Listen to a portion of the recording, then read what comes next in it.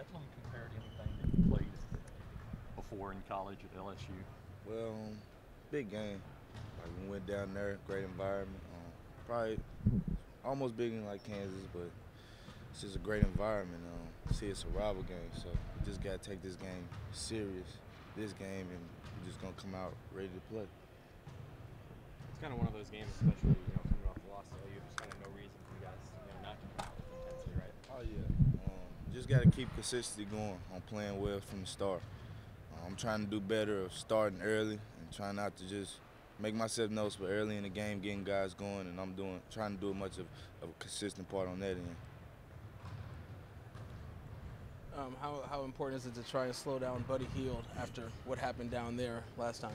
Well, we can't just worry about one guy. I mean, it's a Big 12. Every guy is important. He's a big guy. He's a big part of the team, but we just gotta stay in the gaps on our defense, and we gotta do our part. We just gotta play our style of defense. Everybody. Sometimes people make shots, and we just gotta move on and keep playing. Phil mentioned you guys have a lot of young guys, and they stepped up and played well. Have you seen the confidence growing in those younger guys in the past couple games? Well, yeah, we was just missing shots. It's about confidence, getting in the gym. Guys just got more hungry, want to get in the gym, want to get better, want to step up and make plays. I seen an article that in the paper is like need more guys to score. And I was just able to spread it with the guys, and that's something that we should do. That's something we should get together and we should talk about. And that's something we did, and everybody got in the gym. As you see, Phil always in the gym, so everybody's starting to bond more in this game and be more together. Now we're playing better basketball.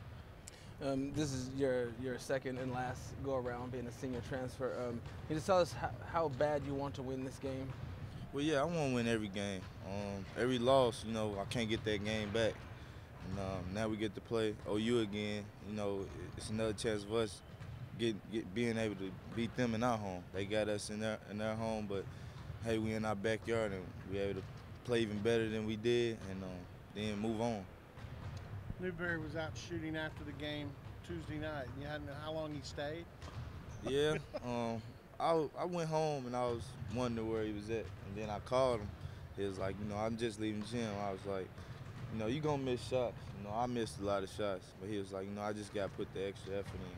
And I was like, it's really about confidence, but you keep getting your reputation in. And he was just able to come in here, and just seeing him made me want to come in here. So what time was it? He was shooting, the game was over about 10. He came in about 11:30. Just seeing him do that shows that, guys want to step up and want to put up in the extra time and make their plays.